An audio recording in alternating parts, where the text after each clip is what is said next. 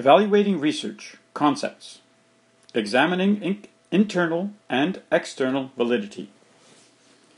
This will be a short video describing a few elements relevant to the evaluation of research and articles about research. The visual you see is my attempt to illustrate that validity is not a yes-no kind of proposition, and that using the phrase "the degree to which..." helps illustrate that. In the visual, you can also see that examining internal and external validity separately is fundamental to assessing the validity of the research itself. Note that the video is meant as an introduction to evaluating research in health sciences and thus is not meant to be comprehensive. So here we have a closer look at the image. And I will start by focusing on internal validity. Internal validity is the degree to which claims made about participants are true. And what I've done below that is I've broken up internal validity into 3 separate sections. Similarly to many textbooks. We have information bias, selection bias, and confounding. We'll take a closer look at each of the subsets of information bias, selection bias, and confounding right now. Information bias, also known as misclassification, if it's a categorical variable. We have subset A, recall and/or compliance. Subset B, interviewer or observer bias. And subset B, measurement error. And D, data analysis, so error in data analysis. So each of these can be assessed as either present or absent, or can be assessed in a matter of degrees. Recall bias has to do with surveys or other means of collecting data in which people are asked to remember what they ate or what they did many years or many months ago. Compliance has to do with experiments or other cohort studies in which people are asked to participate in, keep track of food that they eat in a prospective nature.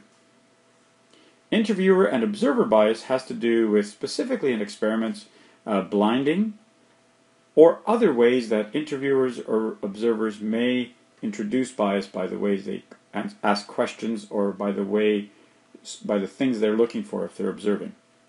Measurement error, I think, is pretty clear. So if a machine or some kind of other means of measurement is in error. And so each of these, and data analysis, I think, is pretty straightforward. It could be the wrong data analysis for the job. Selection bias can be either for internal or external validity. Within internal validity, the selection of controls. So if controls are somehow selected in a biased way, then that can mess up the internal validity. Non-response bias, so these are the well-known missing values that we don't really know what to do with very often. Confounding. Confounding can take place in many ways, and it's kind of hard to assess unless you know the theme of the research pretty well, or the context within the research within which the research is taking place. So one way of confounding, we look at whether the treatment group and the control group are equivalent, and whether that's discussed by the researchers or by in the research article. Loss to follow-up, also we look at the discussion of loss to follow-up to assess whether the researchers have done a good job in dealing with potential confounders. Now what you see that for each of these, I've drawn a box, and in the boxes you can either put check marks to say yes or no. Check mark, yes, it's okay, and then we see how many check marks, and then the idea is the more check marks, the higher the internal validity of the research that you're assessing. External validity, the degree to which participants are representative of the target population. And I've broken it up into two themes, description and selection bias. So description basically has to do with the extent to which the researchers have done a good job describing the population, target population, or in a broader sense, the population to whom the research findings are supposed to be generalized, and then a description of the sampling. And you can also assess the sampling at this point. Selection bias, well, if we have self-selection, if people self-select into a study, then that's a huge problem for external validity, because volunteers are very often different from non-volunteers.